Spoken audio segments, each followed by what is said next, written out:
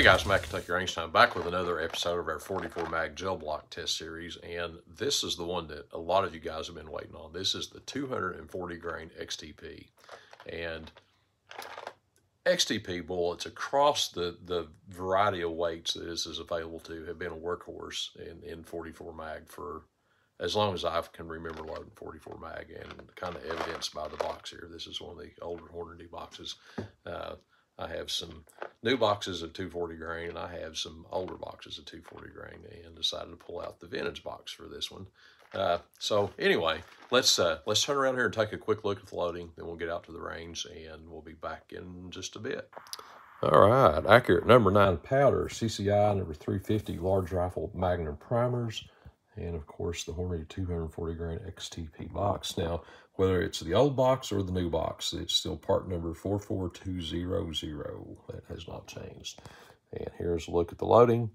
And just like with the 357 mag bullets from earlier, from the cantilever to the nose of this bullet, there is no difference between the 180, the 200, the 240, or the 300 grain bullets. And it's always how much of this bullet is down in the case. So, all right, guys, let's get out to the range and see how this does, and then we'll be back for the results. Hey guys, Matt Kentucky Range Time, back with another episode of our 44 mag ballistic gel block test. And today we're looking at the 240 grain Hornady XTP bullet. Now, 240 grain is a staple weight for 44 mag, and the XTP bullet from Hornady has been a workhorse in this caliber for years and years. So let's see what this thing does in the gel block. So today we'll be testing out of the 20-inch Rossi R92, the 9.5-inch Ruger Super Red Hawk, the 4-inch Taurus Tracker, and the 2 3/4-inch Smith & Wesson Combat Magnum. Velocities will be getting hauled in by the Garmin Zero C1 Pro, and let's see what we do here.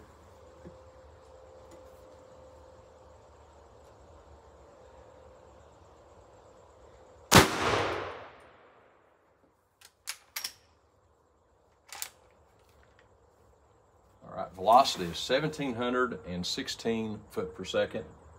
I'm pretty sure we got the catch on this. Let's go look at it.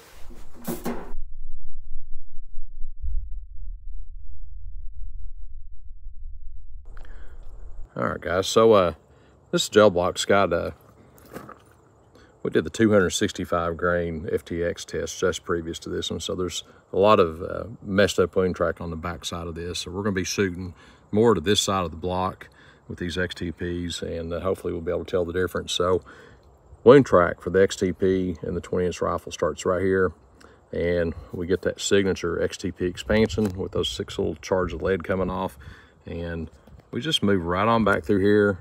Got a few chunks of lead back here in the 12.5 to 14.5 inch mark, and then we go right into the second block. We've got more lead fragments, and looks like our final resting spot is down here at 25 inches. And this is a nice mushroom on this thing. So really good expansion and really good penetration with the 20-inch rifle in this 240 grain. All right, guys, next up is the 240 grain Hornady XTP in the Ruger Super Red Hawk.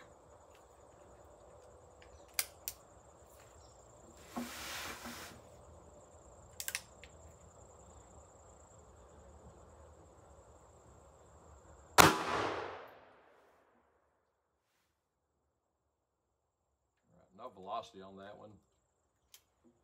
Pretty sure we got the catch. Let's put one of these in the back stock to get our velocity. All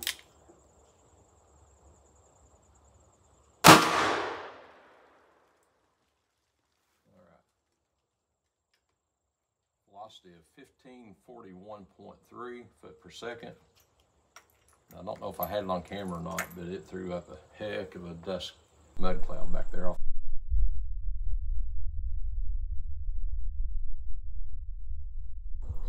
right, guys, so wound track for the Super Red Hawk starts right here, and we got that signature XTP expansion with these lead fragments coming off, and we track right on down through here into the second block, and final resting spot is right here appears to be at about 25 inches.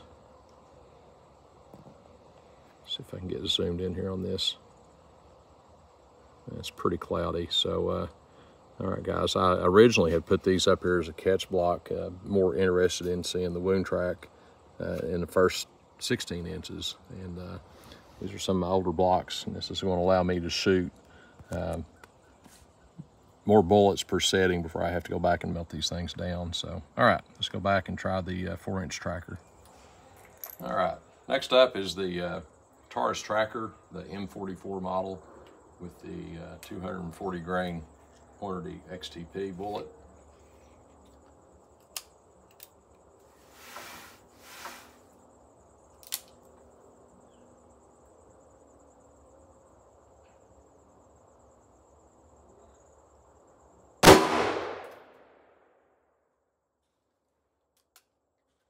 Velocity of 1274.6.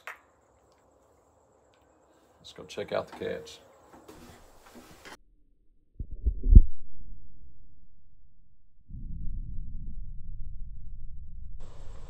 All right, wound track on this one starts right here. And again, we've got the lead shards coming off here from the typical XTP expansion. This bullet takes a nice curve down really quickly. Got a few lead shards along the way here, and looks like we've got a total penetration out here at 28 inches. And this thing just did kiss the plate, steel plate on the table here, right as it was stopping. So, but there's still some nice mushroom on this bullet, and some nice performance out of a 4-inch barrel, actually a 3-inch barrel. All right, guys, next up is the Smith & Wesson 44 combat mag, and I'm going to get over here and get down a little bit lower for this shot to be able to pick a better spot in the gel block. I've got just enough of a down angle on this that if I hit the gel block too low on the front, the bullets are angling down, hitting the table. So I'm hoping by starting with the lower shooting position, I can get an up angle on it and be able to hit a cleaner spot in the gel block. If we can just get the Garmin to pick it up.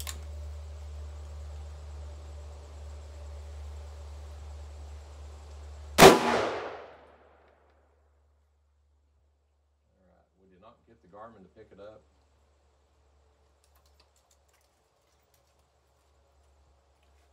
And I'm not sure how good my shot placement was. Let's try another one of these in the backstop for velocity.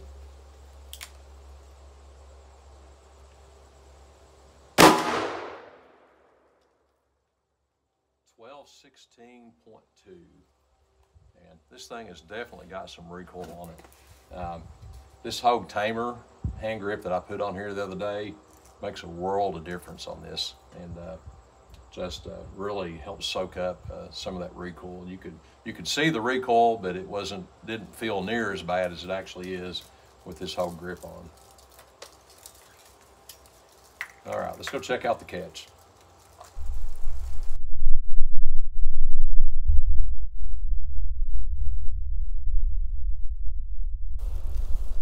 And wound track for this round comes right on down through here. And looks like we are stopped out here at about 28.5 inches. And we had about 29 inches of penetration before the gel block sucked it back in there. And this is just past and above the 4-inch Taurus tracker. And there you can see, actually you can see all 4 rounds here in this shot. All right, guys, get these dug out and have a better look at them when we get back to the shop. All right, guys, so it's hard to imagine getting any better results than what we've got right here. So the 20-inch, the 9.5, the 4-inch, and the 2 3/4 inch, and then the unfired round over here. And honestly, this is just absolutely amazing performance. Every one of these opened up and mushroomed, and the greater the velocity, the more mushroom we got. But even down to that 2 3/4 inch combat magnum, this thing just absolutely did an amazing job as far as opening up and expansion and that mushroom nose on it. So you know, this is the workhorse, and right here is why it is the workhorse. All right, guys, I don't think there was any surprises here at all. So the 240 grain Hornady XTP bullet is just an amazing and one of the staple bullets in 44 Magnum. Velocities on this thing range from 1,716 foot per second down to 1,216.2 feet per second out of the 2 3/4 inch Smith & Wesson Combat Magnum. So 500 foot of velocity spread between those two bullets. And the pictures are coming up here in a minute, and so is the spreadsheet. But take a look at that. For 500 foot of velocity, how well that 2 3/4 inch Combat Magnum opened up with this bullet. Penetration was 25 inches with the rifle, 29 inches with the 2 3/4 Combat Magnum. So we had our deepest penetration with the shortest barrel. But of course, you know, the rifle dumped a lot of its energy up front, and it had a lot more mushrooming on the head, so that accounts for part of that. Expansion was 7.743 for the rifle, 0.66 for the 2 3/4 inch Combat Magnum, and the Super Red Hawk and the 4-inch Taurus did fine jobs as well. I mean, they were just in between those two, but so just a really good performance out of this bullet across the entire velocity range that we tested these at. And you know, this is why XTP is XTP. Stay tuned. We also have the 180 grain, the 200 grain, and the 300 grain reviews still to come up. But you know, everybody's been asking about this one. I wanted to go ahead and get this one put out there first, and then we'll go back and catch the other ones here over the next several days. So, all right, guys. If you got any questions, let's hear those. I'm sure, and I've already been getting a lot of feedback, a lot of firsthand experience with these XTP bullets, a lot of nice stories about where and for how many years and how much game that you guys have taken with this bullet, and it's just an amazing testament to the bullet and how well this thing operates. All right, if you haven't already, please hit that like and subscribe button. Feel free to hit the share and copy paste my links out for any of my videos or my playlist. You can actually go to the playlist and share the entire playlist out as well as individual videos. Would appreciate if you guys could do that. That helps the page out tremendously. And as always, guys, thanks for watching again. And Matt from Kentucky Range Time, we'll catch you on the next one.